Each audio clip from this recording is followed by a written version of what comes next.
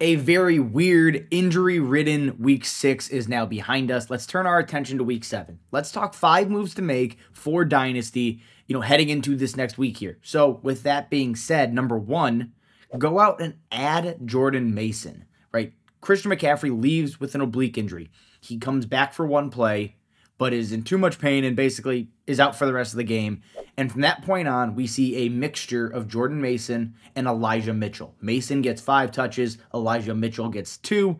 I think with Elijah Mitchell, 1, not being fully healthy, and 2, being borderline incapable of being fully healthy, Jordan Mason may get a lot of run if Christian McCaffrey actually misses time. That's going to be the big question. But by the time waivers run, we won't know that. That means Jordan Mason needs to be added just in case Christian McCaffrey misses time, and probably should be the top waiver wire add since he's available in over 50% of leagues right now. Moving over to move number 2, go out and add Craig Reynolds and add Devine Ozigbo.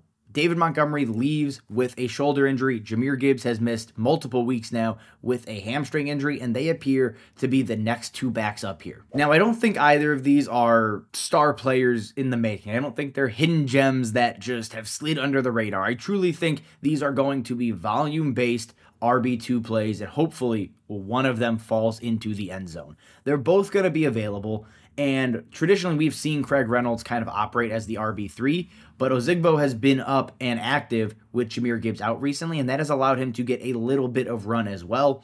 So much so to the point that we need to consider adding both. If I have to make a priority, it's going to be Craig Reynolds. He has the massive block on the outside yesterday that springs Amon-Ra St. Brown open for a touchdown.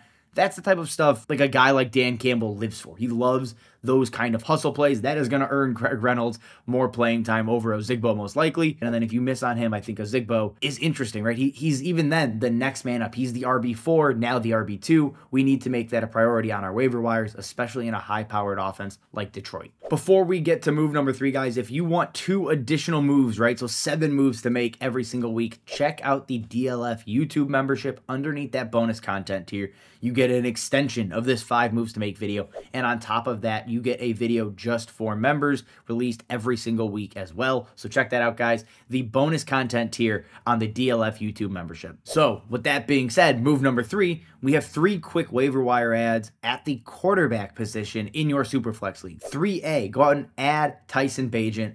Justin Fields leaves with a dislocated thumb, and Bagent, gets a little bit of run. Honestly, looked solid as a passer, aside from what might have been the worst interception I've ever seen. Beyond that, he goes 10 of 14. He gets a designed carry as well. So there may be some flex appeal, some super flex appeal there should Justin Fields miss an extended period of time. 3B is going to be a 1-week ad. CJ Beathard may be the starter on Thursday this week with Trevor Lawrence leaving with a knee injury. Now, he's slated as day-to-day, but they may opt to be cautious. They may opt to make the smart long-term play with Trevor Lawrence here, especially on a short week with them being the Thursday night game. CJ Beathard is not a star. We know this. He has bounced around plenty, but he is capable enough. And when you throw in that he's going to be passing to Christian Kirk, Calvin Ridley, Evan Ingram, you have ETN in the backfield, he could put up QB2 numbers if you're in a pinch with bye weeks or lost Fields, Anthony Richardson, whoever else you may have lost over the last couple of weeks here. So go and scoop him up as well. And 3C, go out and add Malik Cunningham. This has nothing to do with injuries. This has to do with Mac Jones being bad. Like Mac Jones being truly terrible. They elevated Malik Cunningham to the active roster ahead of week 6. And it wasn't just a normal elevation from the practice squad. He is signed to a 3-year deal. He is on the full-time active roster at this point.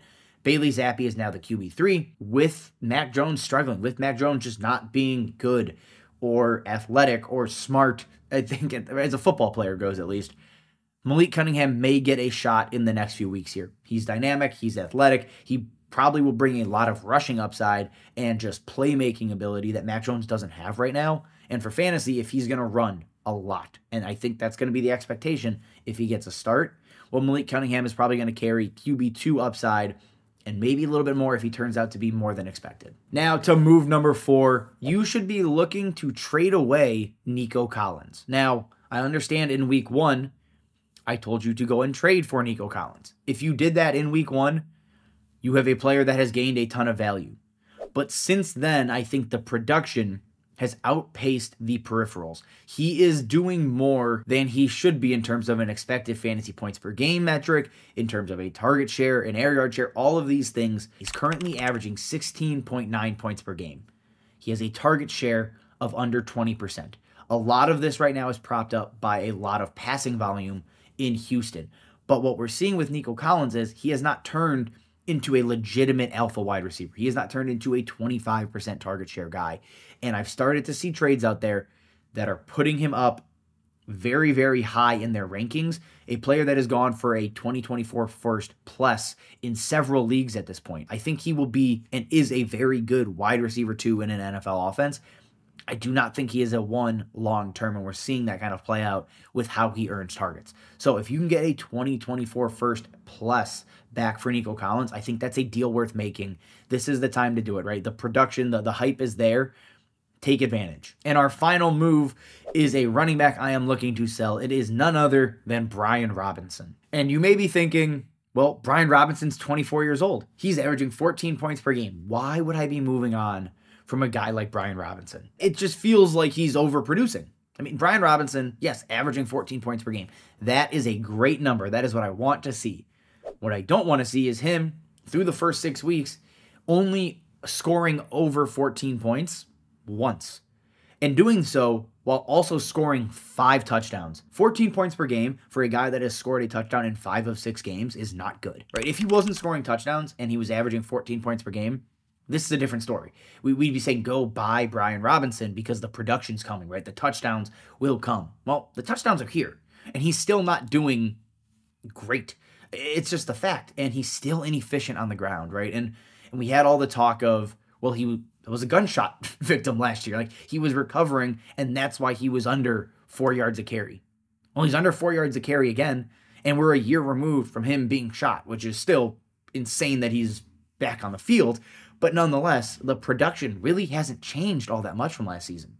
So if someone out there is looking and considering him as like a high-end RB2, I'm going to trade Brian Robinson, right? Again, I'm going to look for a 2024 first, a 2025 first. I will take that for Brian Robinson without hesitation. If you can't get that, right, and you want to maybe use him as an upgrade piece, I think that's a good idea as well. Go trade him plus picks for some struggling wide receivers that we know are talented, right? Go look at Devontae Smith.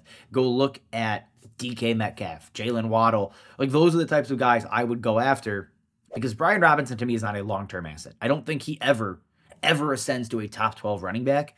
So to me, he's just another guy, and I'm happy to move on from him. All right, guys, that is all I have for you. Again, if you like what we are doing, if you like this type of content and you want to see more of it, check out the DLF YouTube membership. As always, guys, thank you for watching, and we will see you next time.